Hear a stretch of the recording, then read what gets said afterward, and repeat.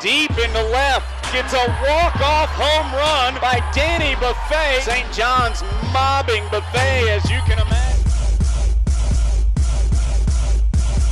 How about that? Throws his helmet in the air, and what a celebration.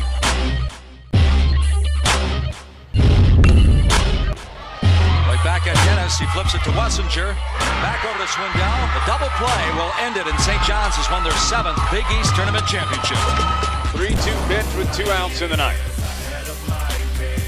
Swing and a miss, strike 3. Then St. John's is heading to the Super Regionals for the first time in its school's history. The Red Storm dogpiling